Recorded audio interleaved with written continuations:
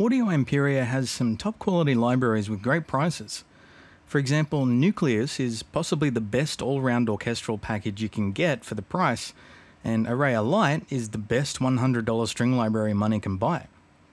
However, the overlapping content, plus the light editions of Nucleus and Araya, can make buying these products and figuring out cross-grades from one library to another utterly confusing. Audio Imperia doesn't include info on their product pages as to exactly what content overlaps and what kind of cross-grade is available, which is very frustrating. I'm going to cut through the crap cake here.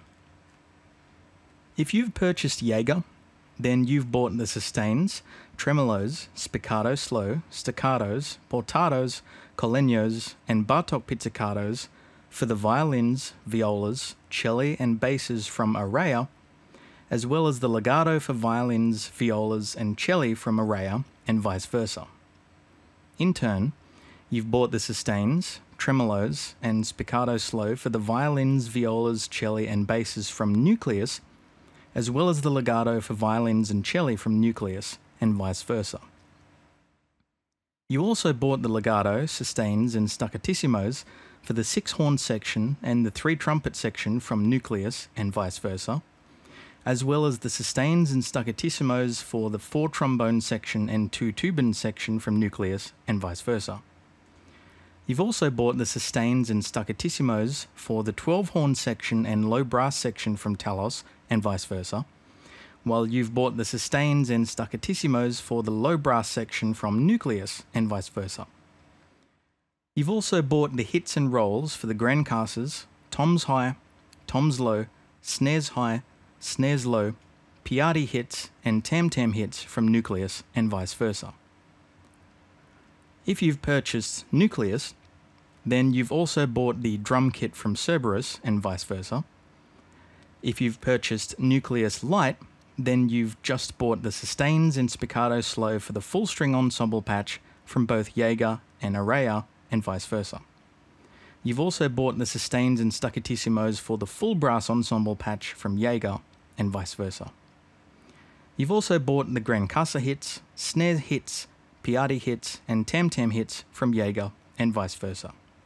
The Lite library only has the classic and modern mic mixes.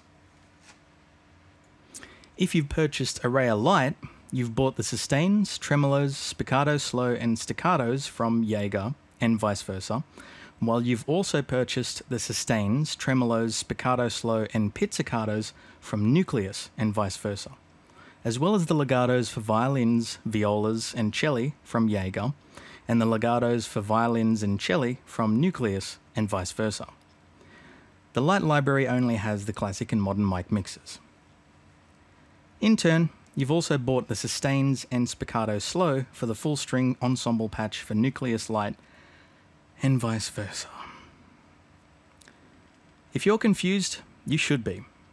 Use this video as a guide whenever purchasing any of these libraries, and be sure to ask Audio Imperia about a cross-grade price if you find any of your existing Audio Imperia libraries will overlap with a potential purchase.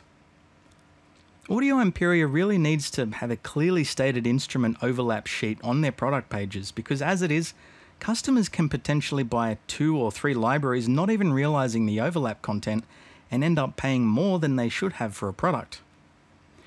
I don't think it's good that Audio Imperia essentially lets you rip yourself off if you're not careful.